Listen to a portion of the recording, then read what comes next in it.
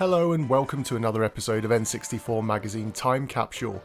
As always, this is the show where we take a chronological look at N64 Magazine to see what's new in the world of N64 from back in the day. If you're new here, don't forget to watch in HD, as you can pause and read the articles if you're on a large enough screen, or simply head to the link in the description down below to download the PDF versions of this episode's magazine. This month is issue 15, which was the May 1998 release, and look, compared to some of the magazine's stellar covers over the years, this one is a bit bland. However, in the entire history of the magazine, there is no single issue that brings back as much nostalgia as this issue for me personally, so let's jump right in. Magazine editor James Ashton writes this month's intro and explains it's been a busy month travelling over Europe to snag this issue's latest news, including being the first magazine in the world to actually play the hotly anticipated title Mission Impossible, hence the magazine's cover. He explains that readers have complained that since James left the magazine, that the fans felt that the magazine had gone a little soft, but he's here to welcome the newest N64 magazine team member, Martin Kitts. I was always a big fan of Martin's writing style, and I'm sure many of you watching or reading will have been too. This month's contents are absolutely packed. It may not have had any of the console's biggest titles, but they wrapped up the latest PAL release reviews, had a look at some interesting import titles, and had some wacky feature articles lined up, including how to survive gaming underground. And there was also 12 hilarious GoldenEye quirks. Tucked away in the blink and you'll miss it moment is this issue's feature, which is news on Looney Tunes Space Race, which I'll come to later. Turning over to the previews, and wow, the art direction of the magazine here is right on point, and I mean, come on, who could look at this 4-page spread and not think that Forsaken looks like one of the coolest games to look forward to? The magazine had played the game for the first time, and they stated it was looking to be one of the best graphically stunning games they'd seen so far on the console. They also gave a nod to Descent on PC, which was a game I used to love playing with my dad back in the day, and so it was clear these blokes knew their stuff, and if they were saying it was like a souped up version of Descent, then I knew that would be right up my alley. They went deeper and they did raise some concerns with the game's difficulty, and also during this pre-production build of the game, they noted that 14 control options seemed too many, and they felt that Iguana was struggling to convert the PC game controls onto the N64 controller. Nevertheless, they praised the lack of fog and slowdown and said that the lighting effects were something to behold. Another 4-page spread brings us to the latest news on ISS 98, and whilst looking at my channel stats with half of you being from North America, this will likely not be of interest to any of you. But for everybody else like myself, seeing the sequel to the world's greatest football game in this preview just hyped up the anticipation for another summer of epic matches with your friends. The magazine explains that at first look it may appear to be very similar to ISS, but there's such a huge improvement in the animation and many under the hood improvements and tweaks and changes that it really does feel like a super refined updated version. They also pointed out that this time around Tony Gubba would be commentating, and he was always one of my favourite match commentators, and so this was something I was looking forward to experiencing personally. GT64 is up next as the follow-up to MRC. It's fair to say that there was mixed interest in this one, and so the magazine rightly chose just to offer a double-page spread this time. The team explained that the studio was basing the game off the popular Japanese GT racing series, but surprisingly it was Europe scheduled to get the game first worldwide. They commented on the game's more simulation-like feel and pointed out the lack of pop-up as being a positive move when compared to MRC. What was an instant concern though was that the publisher were pushing for a release the same month the magazine was releasing, and so with so much little behind the game before its release, it instantly made me feel like this would be another bargain bin filler or a weekend rental at best. World Cup 98 is up next, and let's be honest, it was a cash-in title on that year's World Cup being held in France. The magazine tries, no doubt under pressure of EA, to distance the game from FIFA 98, but let's be clear, nobody needed this release. The version they played was in a final big testing phase, and the team were quick to highlight what they called compression technology, which had been added to the game. Now essentially this meant that your control button presses actually responded to this time around, so at least EA knew what the biggest issue with the previous FIFA release was. I had zero interest in this one, and I do remember my brother picking it up and us playing through maybe a couple of World Cups back in the day, but the next weekend it was traded in for something else. It's a completely forgettable title. Planet 64 with the latest news is absolutely crazy this month. Whilst the main article explains that finally Nintendo of Europe had launched, it's actually what surrounds it which is far more interesting. At the top, the magazine notes that a whole ton of games news landed on their desk too late to make the cut this month. But most interestingly was that Prince of Persia 64 coming from Studio Red Orb was in the works. The magazine also touted two persistent rumours. Firstly, that Rare were working on a Gran Turismo realistic style racing game, and also that Gremlin were using their newly acquired N64 dev kits to actually bring Actua Golf to the console. The Game Boy Color was also announced, and the magazine advised a full reveal will be coming in a few months' time. The latest news from the biannual Tokyo Game Show is up next, and this time it's more like the Tokyo Lame Show for N64 fans. Nintendo, who were basically not interested in attending, which made up less than 4% of the show's overall content. It was left then to third-party studios to show their N64 wares, which were all known to the magazine at the time, so there was nothing really new here. Funnily though, the magazine said that Airborder 64 seemed promising and that it didn't play too badly, but it looked really ugly. A couple of accessory reviews are up next, with positive rumble pack and memory card releases coming from Blaze. The magazine highlighted that UK gamers had been snapping up Fighter's Destiny after their glowing review, making it hit the #1 spots on the charts for N64 games. The game in the US, however, had barely snuck into the top 20. And so insert some comedic banter against Americans and you have basically all that there is to read in this article. Planet 64 is up next, and there's some trackers in this issue, and this is the reason why the magazine sticks in my memory so much. I literally remember poring hours over these pages, reading the articles many times over in anticipation. First off was Space Circus, which most of you know ended up being Starshot. The magazine was impressed with what they played and said that a few more months development, they were looking forward to seeing how the finished product ended up. Sadly though, Looney Tunes Space Race got less attention, and yet it was one of the games that every issue I'd always look forward to news on. I imagined it as a Mario Kart 64 with more hijinks, and basically that's how the magazine explained it was going to be too. They had hoped it could find the balance between Mario Kart 64's multiplayer and DKR's single player campaign. They had screenshots but no gameplay to test yet. New photos and news of F-Zero X, and the magazine commented more on the characters and the art style than anything else, but they did confirm that characters from the SNES release were coming over, and that alone was enough to make this end up being a day one pickup for me. The latest news on the struggles of Body Harvest were included, but thankfully they now confirmed that Nintendo were happy with the game and it was being set for a release after the incredible challenges of getting approval. They also gave news on the game called Space Jelly, which had been shown in video form, but the magazine had no screenshots to show. They also gave the latest news on Robotech from Crystal Dreams, and you can find out all about that in the episode I did of the N64 beta project many years ago.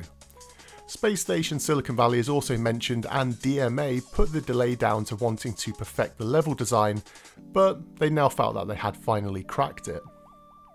RPG news is up next, and as expected it's all about Zelda again.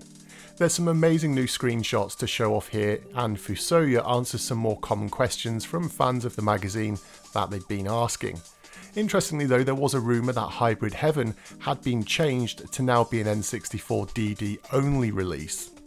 If you actually look closely at the Zelda screenshots, you can see a different version of Hyrule Field's layout, which is pretty cool to see. The map style also appears to be dynamic and changes style depending on location, something which wasn't seen in the final build of the game. Turok 2 news is up next, and in something which I found quite funny was that the magazine noted that they'd heard the rumour the game would be called Seeds of Evil, something which they hoped wasn't followed through with. They were already lauding the impressive graphics and technology behind the game and picking out some early levels and key features. Banjo-Kazooie also gets an early mention here and some new photos. I remember seeing this shot of Mumbo and reading about the animal transformations the game would have and just thinking how cool it all sounded. The magazine also correctly said that they felt that the game was nearly complete and final playtesting was ongoing, ready for a surprise launch sometime soon. And Ear to the Ground has some surprisingly correct bits of news, but sadly the Aeon Flux game never did see the light of day. Turning over in the latest charts are there, but as you know, I always love the ultra release list to the right. Games such as Unreal, Puma Soccer, Jungle Emperor Leo and Street Fighter 64 always had me flicking to this section as soon as I got the magazine to see if they had new dates for being released. I also remember speaking to my local game store about some of the titles, and they would often say that they hadn't seen some of them be listed to shops for ordering and so were unlikely to be anytime soon. Max Everingham is up next with the latest news from Japan, and he reports that Nintendo was being outsold by 10 to 1 from PlayStation, and it was so much of a concern that early N64 game releases were now being slashed in price, and some popular titles were being sold for around £15 each now in Japan. An Englishman in Tokyo also comments on the way in which a large eel was hacked to pieces on live TV during a cooking show, which was something he wasn't fond of. This month's big feature is up next, and it's a deep dive into Mission Impossible. The studio had been invited to France as they'd taken over development to finally get the game ready for store shelves, way later than it being an N64 launch title that had always been planned as.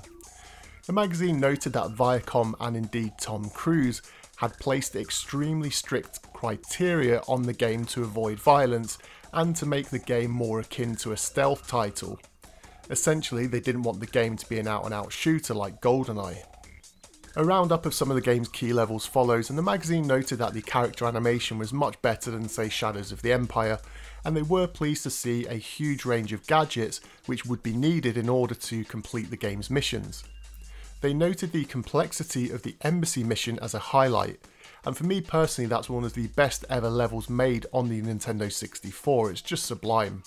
It's a shame the rest of the game wasn't as intricate and exhilarating as the first time you crack the series of events needed to get the mission complete screen on Embassy. Turning over, and Arena is up next with this month's PAL releases for those of us who were here in the UK. We got Yoshi's Story as the headliner with smaller reviews of Wetrix and Quake. Being an independent Nintendo 64 magazine, the team thankfully rightly away noted how the game had completely divided opinion in the office. Some felt it was sublime and others felt it was just far too easy and eventually underwhelming. Now I personally sit on the fence with Yoshi's Story. As a casual playthrough it's far too easy and it is aimed more at children. But the actual game mechanics and scoring system is where advanced players really should spend their time doing the Melon Challenge. It's just a shame that it's kind of tucked away in the game's manual. The team still did a super job of making the game look appealing and explained the items and concept of the title. In the actual review, however, the magazine noted that the game had been slated on its release and noted it as being Nintendo's first in-house failure on N64. That's being far too harsh in my opinion, but the magazine rightly points out that whenever you see a first-party Nintendo game being released, the expectation is that it's always going to be a smash hit, and Yoshi's Story didn't hit that mark. The game is unfavourable compared to Yoshi's Island on SNES, and the magazine highlighted that the title's innovations and Yoshi's Story's lack of innovation as being a key reason why they felt the game would quickly fall into obscurity. Now 86% is a fairly good score, but it's not a Nintendo score that they were hoping for, which were usually always over 90%. Wetrix is up next, and the magazine highlights that it's not a title for everybody, and in fact the first time they played they got a game over screen in just a few seconds. They explained the mechanics and that it's definitely a trial and error game which has some addicting qualities, but ultimately it will be a Marmite release. The price was cheap for an N64 title, so the magazine does praise that as making it worth a punt for anybody fancying something a bit different. But in multiplayer, if you don't have an experienced opponent to go up against, you'll completely destroy them, making the mode pretty much irrelevant in the grand scheme of things. Quake 64 gets 6 pages devoted to it, and for me this was more of a curiosity title as I'd played the PC original for quite a while now, and so when I found out the N64 release was pretty much a straight port, I wasn't really overly interested in getting it. In fact, I only played it because a friend of mine loaned it to me. The magazine mostly aimed the review at those who hadn't played the PC version years prior, and so they gave an overview of what to expect and the terminology of the game. Rightly so, however, the magazine complained about the loading times in the N64 build of the game, and also the multiplayer simply consisting of a 2-player mode. They noted the PC game had become so popular because of the multiplayer deathmatches, but having just a head-to-head on N64 will really limit the game's appeal. They also noted how the game was already showing its age, especially when compared to Quake 2 on PC, which was already out by this point, and so explained it was probably the last hurrah for the title, doing a farewell tour on the console like N64 and Sega Saturn, but a score of 79% I think's pretty fair. I'd maybe bump it up into the 80% range, to be honest.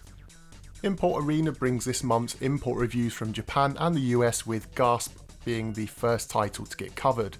Now let's be honest, it's a dreadful game, but at least the magazine did go into some depth with the characters and add in some pretty funny commentary on the character designs.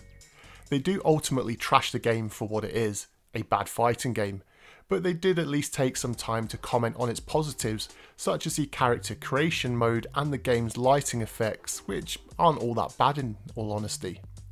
From my review of the game, many of you did actually have some fond memories of this title, but for me, this was always just going to be a game to dodge. Turning over, you have Leather. I mean a woman. One day I'd really like to meet a woman. Oh, and there's a review of Puyo Puyo, which is actually pretty good, although I do have to question what the pink sea-type creature has splashed all over its face. In fact, I'd better not think about that. Things don't get any better with Olympic hockey, which is a terrible hockey game. In fact, it's a terrible game by any comparison. Don't play it, play Wayne Gretzky instead. 60% score is rather generous, I feel. That's all I'm going to say about that. How to survive the gaming underground is what makes this issue so memorable for me personally. Right at the peak of South Park's popularity, the magazine dropped these creations, which I remember avidly drawing in art class one time, copying from this very issue. Remember, this was Martin Kitt's first feature as a staff member on the magazine, and this was going hard on the humour and piss-taking.